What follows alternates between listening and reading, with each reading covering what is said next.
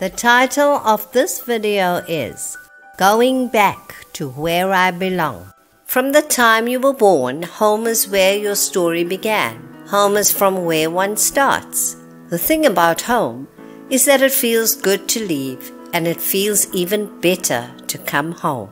Home is the starting place of love, hope, and dreams. The ache for home lives in all of us. A home is a safe place where we can go as we are without being rejected. Please subscribe to our channel. Just press the subscribe button and click the bell to get notifications of our latest videos.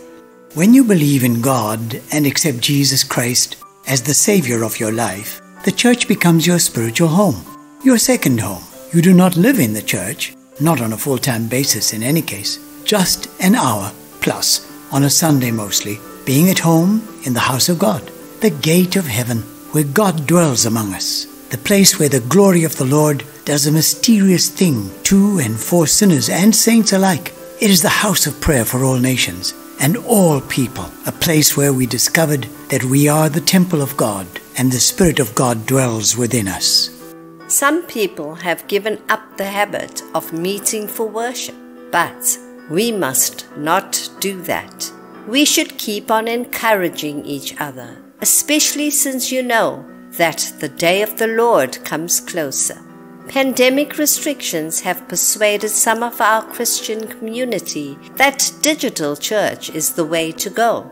Christians in flesh and blood touch and feel. Getting together can be replaced, and sadly, so sets in the first steps of neglect, defection, abandonment, and desertion from the church that Jesus Christ Himself established and founded. Just because that falling away appears to be the signs of the times does not make it right in the sight of God.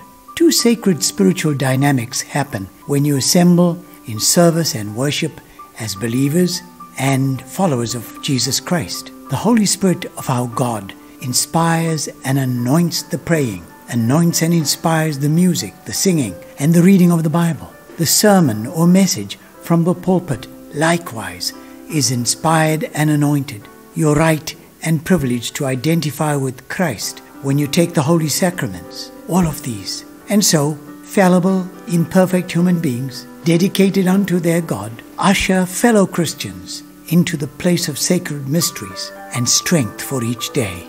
And so we invite you to go back to church. Return to your spiritual roots. Be in a spiritual home. Life is 100 times poorer, and money can never buy the private and secret strength and answers that settle on and come within us as you join with others in the church. Your feet may have left home, but we and your heart are calling you back. Christians are a particular body of faithful people, faithful to their God and His Christ and the teaching of the Bible. We organize ourselves around our beliefs and faith.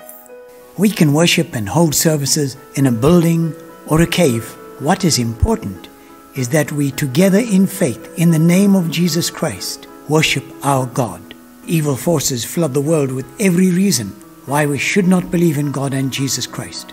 This age makes every attempt to dampen and extinguish our faith that it dries out, even in the hearts of godly people. The love of many becomes slowly cold. Over 5 million people have died in the COVID pandemic.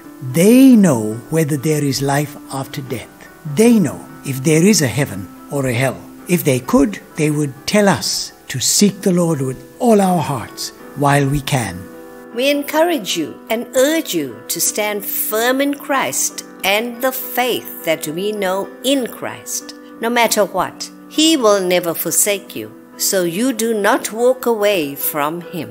Anointing and inspiration do not go into chairs. They go into the people who are in the presence of Almighty God.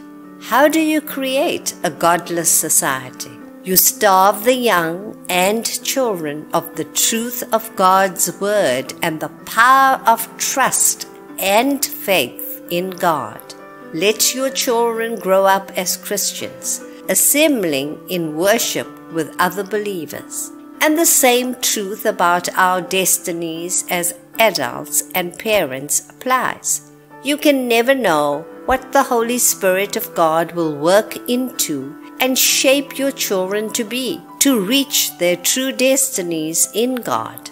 You will never be able to count the cost and price you or they pay without assembling with the saints, whether in a building, together, or a cave.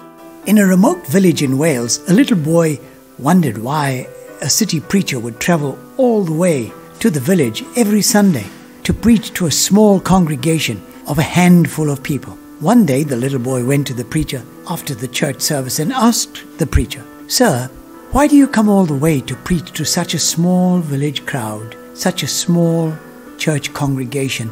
The preacher said, "I come because God has sent me. God knows what I don't know about the destinies of the few people who listen to my sermons and my messages, who listen to the music, who sing, who listen to the prayers, who listen to the Bible reading." That little boy, well, he grew up to be a translator of the Bible and a foremost Christian scholar and thinker. You see, you can never know what God will do with a faithful servant and a small congregation. Just be faithful so that the congregation grows, and people who need to receive Jesus Christ, the Father will draw them, the Holy Spirit will open their hearts, and Jesus will convict them. You just let your light shine. Don't forget to subscribe and share this video. Till we meet again, from Joel's Place, the Spiritual Lounge, have a great life and a better day. Thank you.